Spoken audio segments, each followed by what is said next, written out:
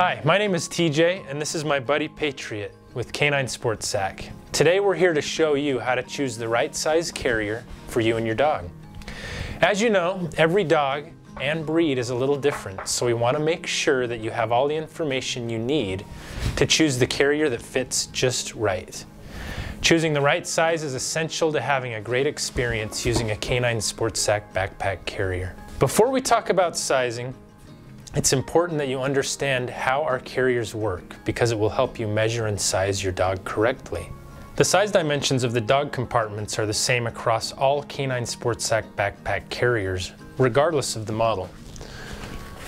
For example, the size Small Air 2 has the same size dog compartment as the size Small Navigate. All of our backpack dog carriers have these four features: a dog compartment, a dog base, a collar enclosure, and 2 front leg holes. While in the carrier, your dog should be sitting upright with their bottom on the dog base, their head and neck coming out of the collar enclosure, and front legs coming out of the leg holes. Our backpack carriers come in a variety of sizes, but it's important to remember that not every carrier model comes in every size. And for your safety and comfort, we have established a recommended weight range and limit to each carrier model. So make sure to pay close attention to that before purchasing. All right, let's get started. So a few things you'll need before starting. First, obviously you're gonna need a dog. And today I'm joined here by my buddy Patriot. Okay, sit boy, sit, sit. If you don't have them, okay. Second, you're gonna need a measuring tape to measure the length of your dog's back. And if you don't have a measuring tape, you can use the ruler app on your phone or even a standard piece of paper for a rough estimate. If your piece of paper is the standard 8.5 by 11, you can use the long side of the paper to estimate the length of your dog's back. For example, if your dog's back is 2 paper lengths, then you can estimate that it's about 22 inches or 56 centimeters long. And third, the Canine Sport Sac sizing guide, found here. Come here, bud. Where are you gonna go? Okay, lay down. Sit, sit, lay, lay, slide. Okay, for step 1, measure the length of your dog's back from the collar to the base of the tail. As you can see here, Patriot's back length is 21 inches. Now for step 2, with this measurement, take a look at our sizing guide. Our sizing guide is based upon your dog's back length. As you can see, Patriot fits a size large carrier because he is within the back length range of 20 to 23 inches.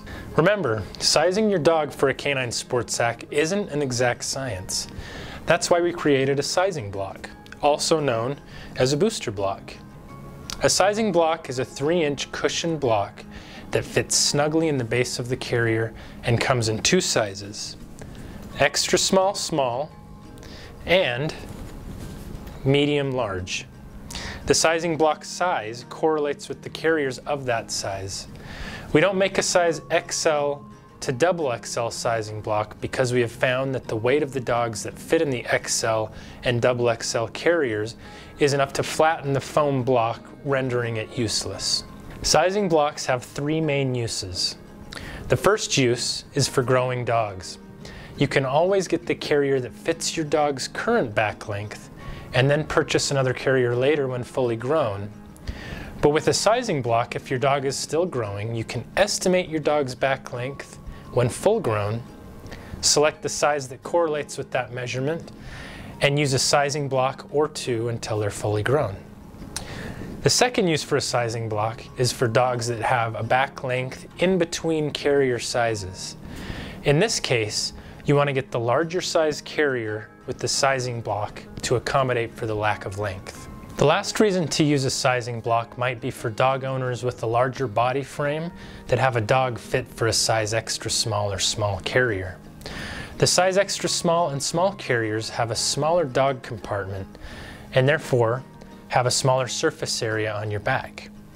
You can see here Ryan is 6'4", wearing a size extra small carrier, and Jen is 5'7", also wearing a size extra small carrier. In this situation, Ryan might want to size up and get a size small carrier with the sizing block so that the carrier fits more comfortably on his back and shoulders.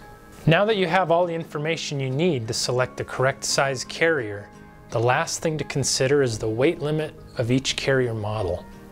Just because your dog measures to fit a specific size, it doesn't always mean that they will fit that model's weight range. Let's take the Air 2 for example. If your dog measures to fit in a size large, but weighs 35 pounds, the Air 2 won't work because it has a weight limit of 30 pounds. In this situation, consider a size large carrier in a model with a higher weight limit. Although weight doesn't come into the picture when selecting the correct size, it absolutely does matter when you're choosing the specific carrier model. All right, so now that you've placed an order and received the carrier in the mail, it's time to try it on for the first time. When you're first putting or getting your dog into the carrier, it can be easy to assume that you have the wrong size if you're not doing this process correctly. So make sure to watch the How to Get Your Dog in a Backpack Carrier video for instructions on this process. Obviously, it's always better to get the right size the first time you purchase a carrier. So don't hesitate to reach out to our customer experience team with any questions you might have before placing your order. We also have a free and simple exchange policy if you do need a different size. Make sure to follow us on social media to stay updated on all things Canine Sports Sac. And thanks for watching.